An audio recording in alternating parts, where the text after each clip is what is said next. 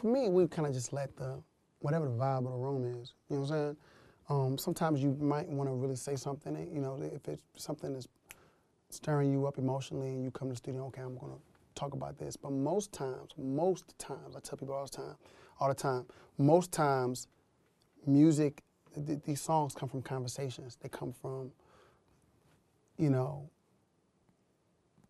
talks. You know, making music, creating the composition, the actual music part of it comes natural for us because we're musicians. You know, me and Kendrick and Donnie and all the people that's around me are naturally musicians. So we'll sit at the piano, you know, I can sit at the piano and play 10 different ideas and develop them, and they'd be 10 different tracks. But the songs a lot of times come from conversations. For example, I wrote a song for Kelly Rowland called Bad Habit, right? And what happened was, it was a conversation that we had. You know, we sat down in the studio, I played a bunch of tracks. We gravitated through one track, and I was like, no, I didn't even ask what she wanted to talk about. We just started talking. I've known Kelly since she was a little girl, so we was kids. So I can, you know, it was easy for me to be like, yo, what's going on in your life? And we just kind of just started talking. And he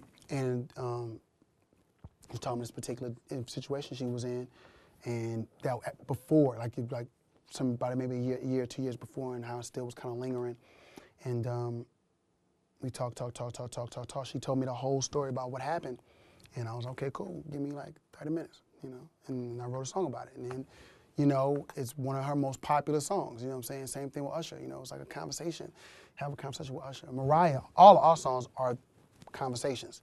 Every song I've ever written with Mariah is us sitting down, me, her, Jermaine, and Jonte, or me, her, Adonis, you know, sitting down and just talking with our notebooks out or with our recorders out, just yapping, and melodies, and then we throw melodies around, and next thing you know, the song is there.